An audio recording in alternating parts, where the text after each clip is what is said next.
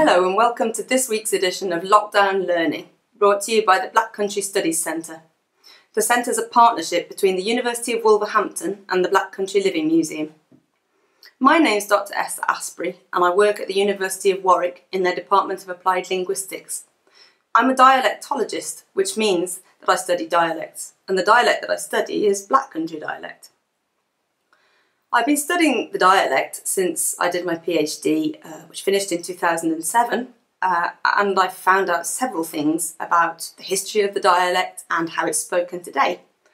It still is very much alive today, as I'm sure you will know if you have any interest in the Black Country, and we could say that it's the first language of many of the people who live in the Black Country area. And it's spoken also outside the region, so dialect regions don't stop when physical regions stop. When I did my research, of course, like everybody who works in the area, working out where the Black Country stopped was one of the things that I had to try and do. And it's not really possible to say where the Black Country stops. And it would be very silly to suggest that we just walk over the road, we cross the road in Birmingham out of the Black Country and we turn into a place where everybody speaks very differently. So the line, unfortunately, between Black Country and Birmingham dialect is blurred, as you would expect. Dialects don't have sudden, sharp boundaries. So the Black Country dialect originated as it's spoken today during the Industrial Revolution. It has roots that tie it back to, so you'll often hear people say that it's the dialect that Shakespeare spoke. It had roots that go right back into Old English, so it does have links to Mercian Old English. When people invaded what was then essentially a Welsh-speaking area, the Germanic language that they brought with them was a dialect of its own. So things like mon instead of man, ond instead of hand, they come directly from the version of Old English that was brought here.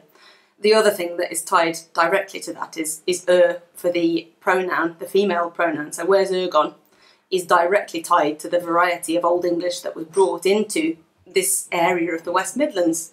So it's very true to say that in some respects it is the kind of English that Shakespeare would have been used to. It has a long, long pedigree as a dialect. But like all dialects, it's subject to change, so young speakers don't often, they will use different dialect words to older dialect speakers. One of the words that's changed, for example, is suck for sweets. So if you go right back and ask much older speakers, they remember another word, which was suckers. So it did have a plural ending. You could have one sucker, two suckers. And now, of course, we just talk about a bag of suck. So a bag of sweets is a bag of suck, and you don't say sucks particularly. Some people might, but most people just say suck. So the dialect has changed across time, and my research has also looked at attitudes to the dialect. So people, unfortunately, will probably be aware that the Black Country dialect is very often, on a UK level, rated as friendly, but perhaps not appreciated. It's often rated very low on tests. How intelligent do you think this person sounds? How competent do you think this person sounds? It rates low, like all urban dialects.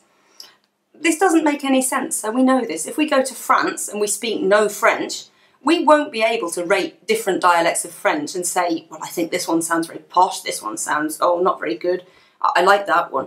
All we might be able to say is, I like the way this one sounds, because we've got no knowledge of the social situation in France.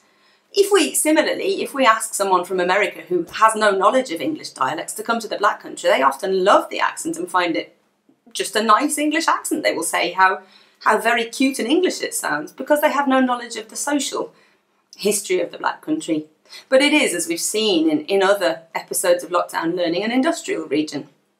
And this does mean that certain people across the UK might think that it has connotations of industrialisation. They think of a grimy, dirty place, working class professions, and they link this to all sorts of unpleasant stereotypes.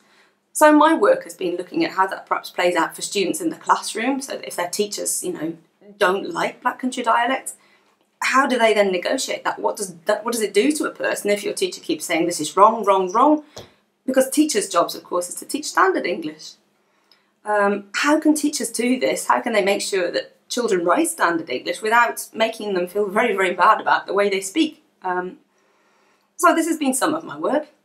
And I've also traced the history of the dialect a little bit more, and I found that there's regional variation. You can read a little bit more about that in the post that I've put up, and I hope that it will interest you. So Like all dialects, it varies across regions. If you go from one town to the next, you will find that people know different words, people have slightly different pronunciations. So I think I've told you about West Bromwich speakers maybe saying doer. If you go to Dudley, to Netherton, to Brierley Hill, you might get doer. And most people nowadays, having been through the school system, will know that the standard pronunciation is door, and they will use that as appropriate. And so this is really what I've been working on. And what else am I doing at the moment? I've been looking at literature in the Black Country. So what we started to see is a resurgence of pride in Black Country dialect, and we're starting to see places like Cannock, people in Cannock saying, you know, I feel a bit Black Country. People in places like Wolverhampton, which have been contested, you know, is this in the Black Country or not? They pretty much, you know, they will say, yes, this is the Black Country. There are signposts in Wolverhampton announcing you're in the Black Country. The label is changing. One of the things that seems to have done this is Peaky Blinders. So with the arrival of that series in Birmingham, having been shot at the Black Country Museum and having been so closely associated with the region, seems to have brought an associated sense of pride. And recently we've seen a little bit of a resurgence. National polls conducted about whether the accent is nice are finding that it's not rated right down the bottom of the heap anymore, so perhaps the stereotypes are shifting. And certainly literature is undergoing something of a resurgence. So we see people like Liz Berry, Anthony Cartwright writing in dialect and representing, you know, for the first time really since everybody had to go to school to the age of 14, real attempts by, I suppose, literary authors to write down the dialect. So I hope this has been interesting. That's just a little bit of what I do. I've put some links for you at the bottom of the page, and you know, I've got my contact details there too if you've anything to ask me or you'd like to read any of the readings that I have read. You know, you're welcome to ask me. I hope you've enjoyed this episode, and do continue to stay safe, and thank you for listening. Bye bye.